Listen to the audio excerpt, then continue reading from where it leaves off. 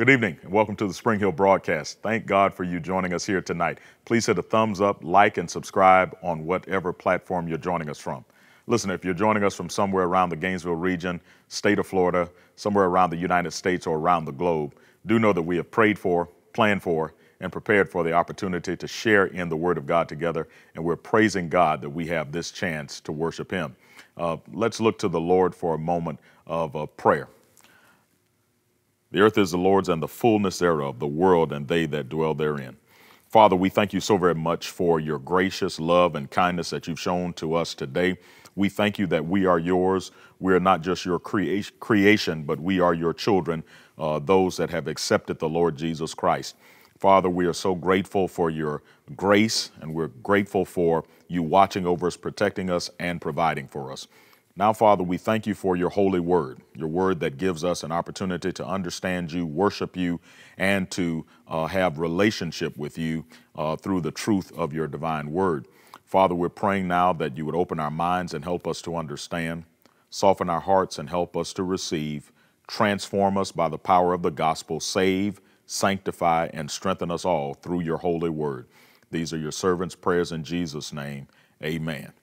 Amen. Thank you so much for joining us for another, the last lesson that I'll teach regarding the doctrine of the Lord Jesus Christ. We've been studying over the last 4 weeks the truths about who Jesus is. He is more than just a moral teacher. He's more than just a good person. He is the Son of God, the very express image of God, born of a virgin, lived a sinless life, died a sacrificial death, and was raised powerfully from the grave, and is now seated at the right hand of the Father, making intercession for us as our soon-to-come Savior or soon-to-come Lord, and ultimately to this earth, he'll be the soon-to-come King. So we've been learning and studying and digging into the truths of who Jesus is. As Christian believers that are part of the local New Testament church, it is critically important that we understand who Jesus is. He's not the man upstairs. He's not just a good person. He is not a God. He is the very Son of God. He's not even a son of God. He is the Son of God that was born in this world in order that he may reconcile us, bring us back together with God through himself. We're looking tonight at the work of Christ. Our lesson will center around the work of Christ, the work of Christ. George Terrell in England, who was a courageous proponent of the truth and one that taught the Word of God, was expelled from the Jesuit order. And in the midst of his troubles, he said again and again, "I have been tempted to give up the struggle, but always that strange man hanging on the cross sends me back to my tasks again." We're going to talk tonight about that strange man and his work in our life, the Lord Jesus Christ. Number one, the Lord Jesus Christ, the resurrection of Christ. Number one is the resurrection of Christ, the resurrection of Christ. What is its impact? What is its import in the life of the believer? Christ's resurrection is his triumph over death, and it confirms his power and his authority over sin and mortality, and it offers to us our hope for eternal life. We must be clear on the understanding that Christ did not swoon. He didn't pass out on the cross. He died on the cross. And understanding that is essential as we work to understand that Christ not only died from a physical death, died a spiritual death, died a judicial death, died an intense death. He died an atoning death on the cross. And that is critical for us to understand. That statement that I made about him not swooning or passing out was because there are some that suggest and say that Christ did not actually die, but rather that he simply got into a very low state and did not die but passed out on the cross. Well, if that were the case, then that means he wasn't dead, and when they put him in the grave that he simply woke up to himself. That's what some people asserted and believed, but no, that's not true, friend. He died a very real death in those ways that I just mentioned. And since he died in such a powerful way, his resurrection then punctuates his supremacy and it shows God's holy power, as Romans 1:4 shows us. Now let's look in 1 Corinthians chapter 15, verse 55 through 57. 1 Corinthians chapter 15, verses 55 through 57. The great question is asked, O death, where is thy sting? And O grave, where is thy victory?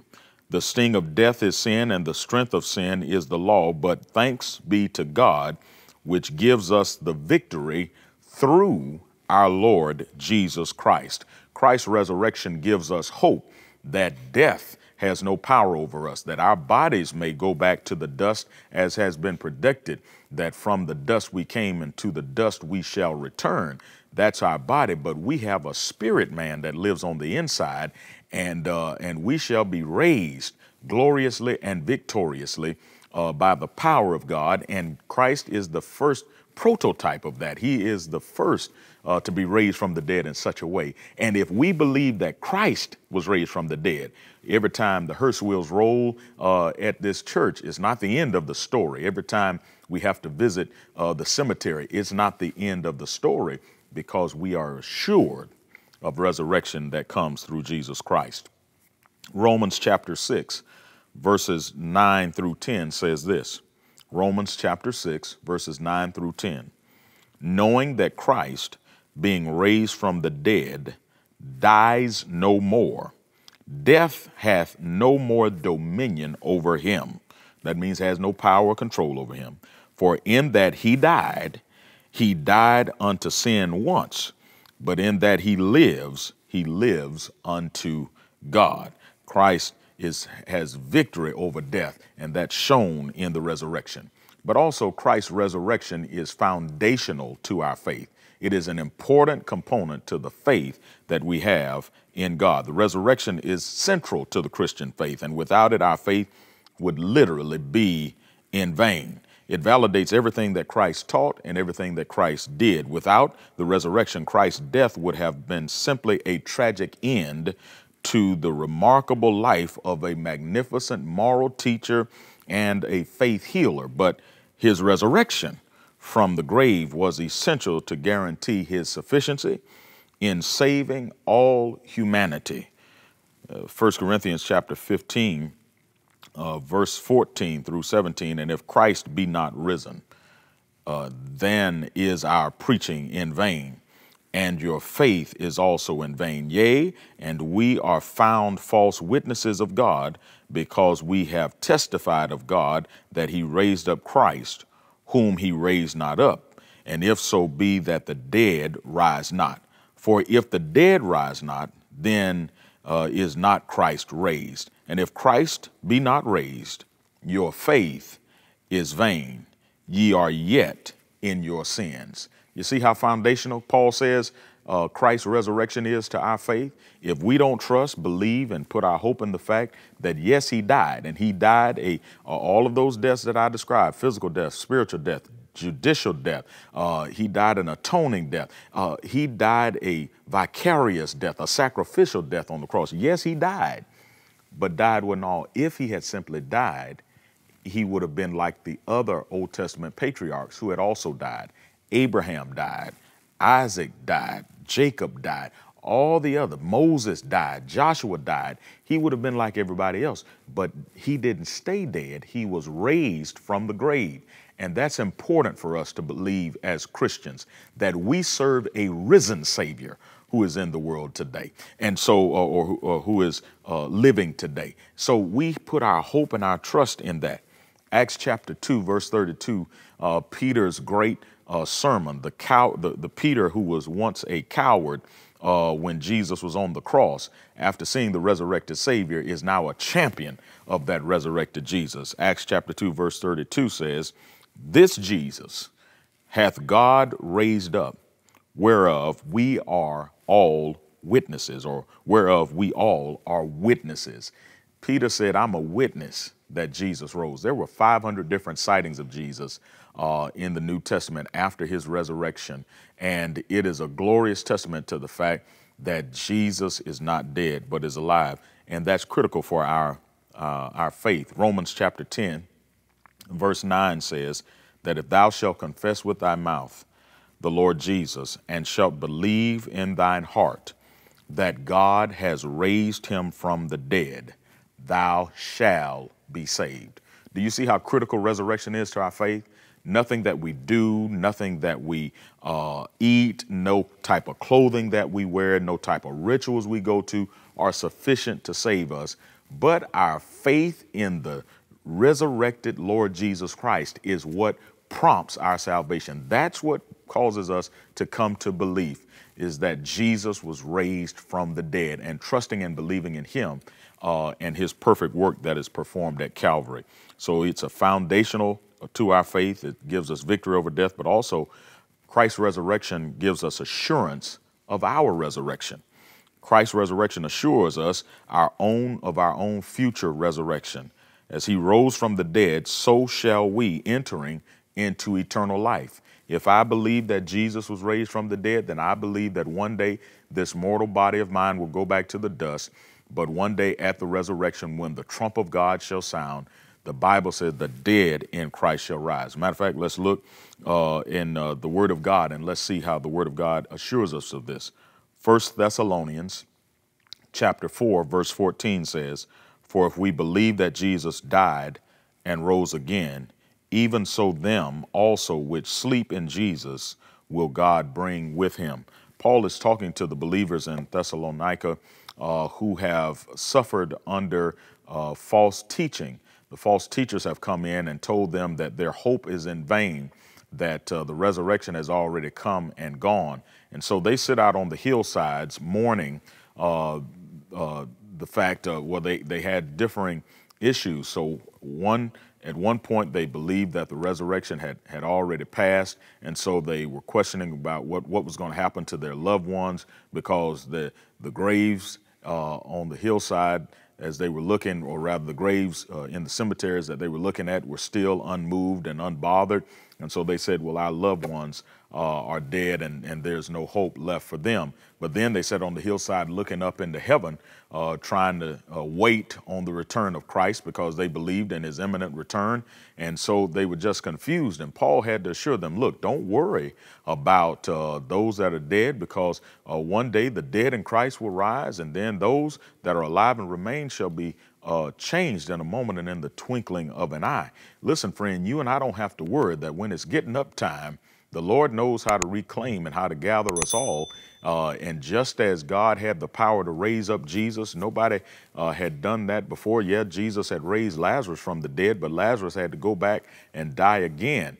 He raised up the widow's son at Nain, but the widow's son had to go back and die again. But when Jesus rose from the dead, he rose and never would have to die anymore, and we will be raised up like the Lord Jesus Christ, glorious and victorious, never to die again. Romans chapter 8, verse 11, I'll read that in your hearing. "But if the spirit of him that raised up Jesus from the dead dwells in you, he that raises up Christ from the dead shall also quicken your mortal bodies by his spirit that dwells in you." Praise God for the assurance that we have in the resurrection of the Lord Jesus Christ. But Jesus is also working in his present work. He is presently working in your life and in my life, and he's working in the lives of believers today. Number one thing that Jesus is doing is intercession. He is praying for believers. He is praying on our behalf. Christ currently serves as our great high priest, continually interceding on our behalf before the Father and advocating for us and securing our salvation. Christ's work in intercession means that guilty sinners who are saved by God's loving grace and power demonstrated by Christ's sacrificial death upon the cross now have a continual petitioner and advocate with the Father in heaven. The glorious thing about Jesus is that he didn't stop working, but he continues to work. I've taught you that the prophets of old would talk to the people on behalf of God, but the priests would go to God on behalf of the people. And we're grateful that Christ is our great high priest that understands us and loves us and cares for us so much that he is right now interceding on our behalf, and he's talking to our Heavenly Father on our behalf. Hebrews chapter 7, verse 25 says this, "Wherefore he is able also to save them to the uttermost that come unto God by him, seeing that he ever lives to make intercession for them. That means he's praying for us. 1 John chapter 2, verse 1 is a glorious statement that I love so much. My little children, these things write I unto you, that you sin not.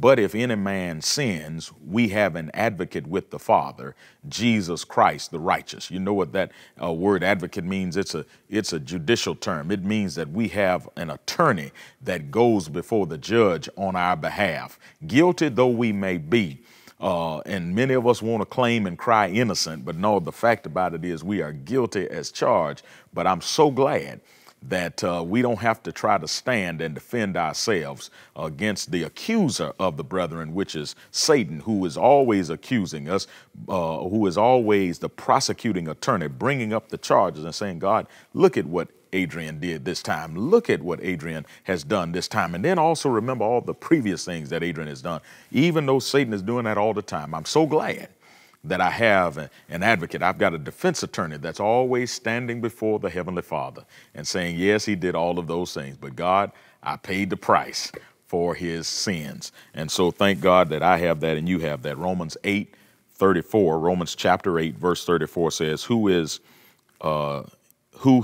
he that condemns?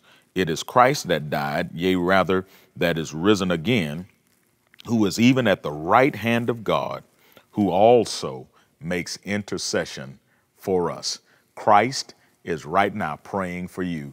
He's right now praying for me. And I'm so grateful for that. So his intercession is part of his work, but also he empowers believers through the Holy Spirit. He's working and empowering us. He's given us the strength we need, the grace we need, the power we need to make it day by day. And listen, I don't know if you know it or not, friend, but you need God's holy power. Well, how is he empowering us? And what does that mean to be empowered and by the Holy Spirit? It means that we're guided by the Holy Spirit. It means that we know which way to go based on the Holy Spirit's prompting. We are comforted by the Holy Spirit in the midst of our struggles and trials. He comforts us, and also he enables us to live out the life and the calling that God has placed on our lives in Christ Jesus. We couldn't do anything in the spiritual realm. We couldn't do anything for God if it wasn't for the Holy Spirit that was giving us the power in order to do it. John chapter 16, verse number 7 says, nevertheless, I tell you the truth. It is expedient for you that I go away. For if I go not away, the Comforter will not come to you. But if I depart, I will send him unto you. Thank God that Jesus went away and sends us the Comforter. The challenge with us understanding that is because we would say, wouldn't it be better to have Jesus? Well, understand, in his earthly body, he was unipresent. He could only be present in one place at the same time, physically, because he was in a physical human body. But when he goes away and sends the third person of the triunity of the Godhead, the Holy Spirit can be everywhere. Amen. Can be in the hearts and lives of God's holy people and of the saints, can be everywhere. And so the Spirit is here with me in Gainesville. He's with friends in Gainesville, and I'm talking in Gainesville, Florida. He's with friends in Gainesville, Texas. He's with our friends in Gainesville, Georgia, wherever. He is everywhere, giving strength, grace, and guidance to all that need it. He empowers us. Acts chapter 1, verse number 8 gives us this demonstration. But ye shall receive power after that the Holy Ghost is come upon you, and ye shall be my witnesses unto both in Jerusalem and in all Judea and in Samaria and even unto the uttermost parts of the earth. The only way that's able to happen, the only way we can be witnesses, telling people that the Lord Jesus Christ died for our sins, was buried, and 3 days later God raised him from the dead. The way that happens is we are empowered, we're quickened, we're stirred up by the Holy Spirit.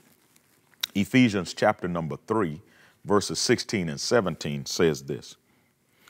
Ephesians chapter 3, verses 16 and 17, that he would grant you, according to the riches of his glory, to be strengthened with might by his Spirit in the inner man, that Christ may dwell in your hearts by faith, that you being rooted and grounded in love. You know what that means? That means that he's going to stand you up, prop you up, and hold you up on every side, so that when the winds and storms of life want to beat you down, the Holy Spirit will straighten you up, strengthen you, and keep you going strong. So we thank God that Christ is working, empowering us. You and I couldn't make it if the Holy Ghost and the power of Christ was not strengthening us and helping us to go along the way. But this is another one that I love. Christ is working and he is operational in building his church. He is working and operational and actively building his church. Christ is actively involved in building and purifying his church, nurturing it as a community of believers united together in faith and purpose. This is what Jesus said, Matthew chapter 16, verse 18. And I say unto you, Matthew chapter 16, verse 18. And I say unto you that thou art Peter, and upon this rock, listen, this is Jesus talking, I will build my church, and the gates of hell shall not prevail against it. The church is not the design of man. The church is the design of Christ. Furthermore, the church is not in the care of men. It is in the care of the Lord Jesus Christ. He allows us and brings us into the opportunity to serve along with him and grants us the grace to come alongside and to partner with him in the work of the church. But ultimately, it is the responsibility of the Lord Jesus Christ to build the church. Don't ever think that church is insignificant. Don't ever let anybody tell you that church is the design of man in order to manipulate the masses. Not true. Matthew 16, 18 says very clearly that Jesus said, upon this rock, I will build my church, and the gates of hell shall not prevail against it. Now, you need to be careful, because I do understand that not all churches are equal. The devil has some churches just like the Lord has some churches. So in order to understand the difference, you've got to evaluate correctly and clearly the difference between the two. 1 Peter chapter 2, verse 4 and 5 says, 1 Peter chapter 2, verse 4 and 5 says, to whom coming as unto a living stone, disallowed indeed of men, but chosen of God, and precious, ye, he's talking to the church, also as lively stones are built up a spiritual house and holy priesthood, to offer up spiritual sacrifices. That's our purpose. That's our aim. That's our focus. That's our goal, to offer up spiritual sacrifices acceptable to God by Jesus Christ. Christ is actively working in order to build up his church for the purpose of sharing the gospel of the Lord Jesus Christ and offering the sacrifices of our lives unto him, to his honor and his glory. Many people have corrupted and tried to use the church for different means, methods, and modes, but the Lord's local New Testament church has one focus and aim, and that is to lift up the name of the Lord Jesus Christ and to call a dying world to a living Savior who, remember, we told you, he's not dead, but Jesus is alive and well. So that's the work of Christ currently in our lives, the present work of the Lord Jesus Christ in our lives. But what is the future work of the Lord Jesus Christ? What is he going to do in the future? Well, one, we're looking for the return of the Lord Jesus Christ in glory. Christ will return one day in glory, and it will be a momentous event anticipated by believers when he will establish his kingdom fully and righteously. The Lord's work is yet to accomplish his return and kingdom, and Christ is coming one day for his saints. Acts chapter 1, verse 11 prompts us to have an anticipation of the imminent return of the Lord Jesus Christ. Now, what does that mean? Let me unpack that. It means that at any second now, at any moment, Jesus could crack the sky, stand on the cloud, and rapture and call the church of God home. That which I talked about earlier in the resurrection section. The dead in Christ will rise, and we that are alive and remain will be caught up and changed in a moment, in the twinkling of an eye, Every New Testament believer should be living their lives in anticipation that Jesus could come at any second. That means we want to be found ready when the Lord comes, and we need to recognize that he can come at any time. So we don't want to put off doing things for tomorrow that we should do today. We don't want to put off putting away sin from our lives that we should do today, because Jesus could come just like that. Acts chapter 1, verse 11 says this, which also said, ye men from Galilee, why stand ye gazing up into the heavens? For this same Jesus, which is taken up from you into heaven, shall so come in like manner as you have seen him go into heaven. Jesus is coming again imminently. Matthew chapter 24, verse 30 says, and then shall appear the sign of the Son of Man in heaven. And then shall all the tribes of the earth mourn, and they shall see the Son of Man coming in the clouds of heaven with power and great glory. That's what God's holy word said. Then Revelation chapter 1, verse 7 said, behold, he comes with clouds, and every eye shall see him, and they also which pierced him. And all the kindreds of the earth shall wail because of him. Even so, amen. And then when you go to the end of Revelation, Jesus repeats constantly, behold, I come quickly. Behold, I come quickly. And finally, John couldn't take it anymore. He got so happy writing. He said, even so, come, Lord Jesus. Listen, Jesus is coming again. The question we have to ask is, what position shall we be found in? Shall we be found as the family and children of God, or shall we be found as those that have rejected the Lord Jesus Christ? Then Jesus will work in the future in judgment of the world, And many people don't like this particular thought. As a matter of fact, people have worked to water down the Bible and have worked in different transliterations and in different modifications of the Bible to cast away all thought about judgment, because they don't like this idea of a judge. But Jesus will one day come and judge. 2 Corinthians chapter 5, verse 10 says, for we must also appear before the judgment seat of Christ, that everyone may receive of the things done in the body according to that which he has done.